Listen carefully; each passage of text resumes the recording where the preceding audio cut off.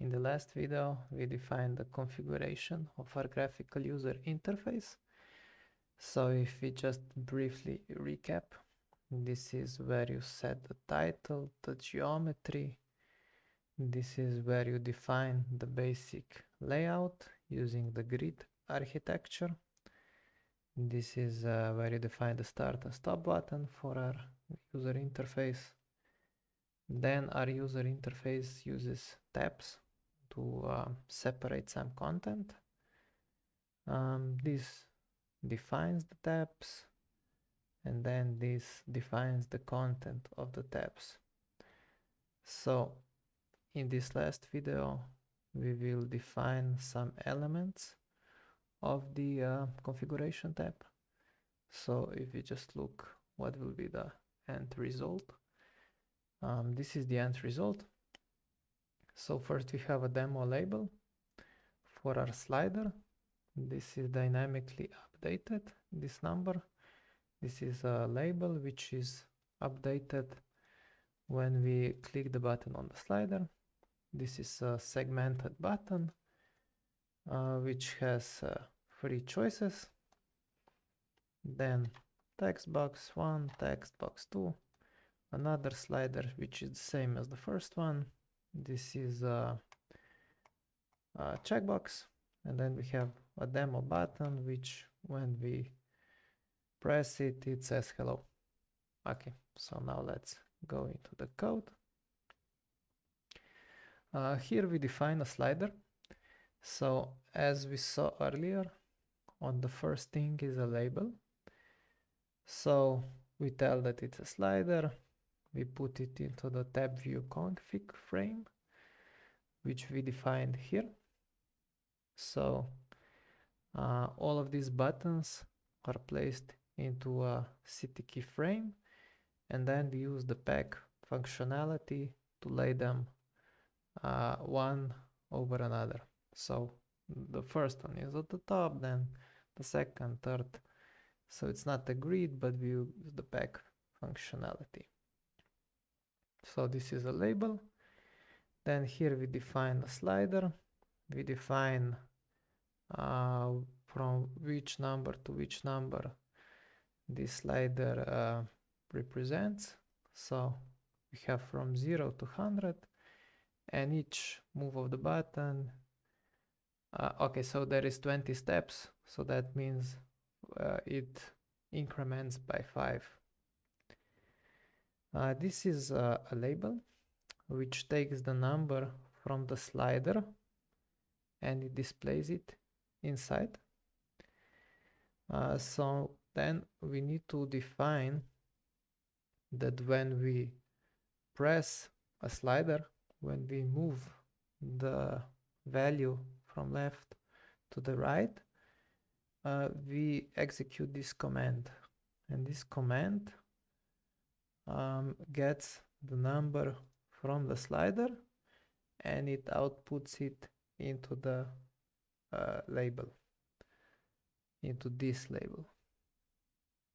So when we press the slider, this command is executed, and this label gets the value from the slider. So we get a dynamically updated value. If you look at how it looks, this is this. So this gets, this number 70 gets dynamically updated when we press the slider, and the slider moves in 5 increments of 5. So then we have then we use the pack functionality to put everything inside. We have 2 labels and a slider. One label for this, the demo text, then another one for the number, and the third one for the actual slider. Then we define a segmented button. This is a segmented button with 3 choices. First we put the label, what this button actually is. We pack this label into our frame. Then we define the segmented button, we place it, and we put 3 choices, and this sets the choice 1 by default. So when we run it, choice 1 is selected. Then we define a text box, again label, then we use the CTK text box, we use wrap word, which means that it will break the line for the entire word, not just the individual characters. We pack it, this is another text box, same label, text box, we use the pack functionality. Then we have another slider, which is the same as the one above. Again, we have a label, we pack the label, we create the slider. This one has from 0 to 5 is the number that it represents. It has 5 steps, which means it will increment by 1. This is the label, which will output the slider value. We first input the text because when we start, we want it to pick up the first value, and then when we move the slider, this command will take over and will always output the latest value of the slider into our label. Then we have another checkbox. We have a checkbox which is defined by CTK checkbox. We use the pack functionality. Then we have a button. This button has a command print hello. So when we press it, we get hello here. Put that as print. We need to use the lambda functionality. So, because if we would not use the lambda functionality, this print would just be printed the first time and then not anymore, because lambda, it creates a reference to this print function, which means when we press the button, this function inside the lambda will be executed because it will have the address of this function. So then we use the pack functionality.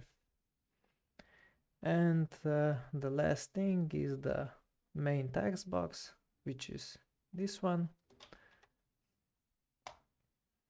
It's a normal text box, which we use the grid, and we put it into the first row and column, and it spans 2 rows and 3 columns. Sticky north, south, east, west, which means it sticks to the upper, lower, left and right part of the user interface. So this is how it looks. Here we put the configuration for our script. This is where we can output the help, and this is the statistics. When we press start, this progress bar appears, but we can also wire a function or a separate thread to start when we press the start. Okay, so this is it. Thank you for your attention.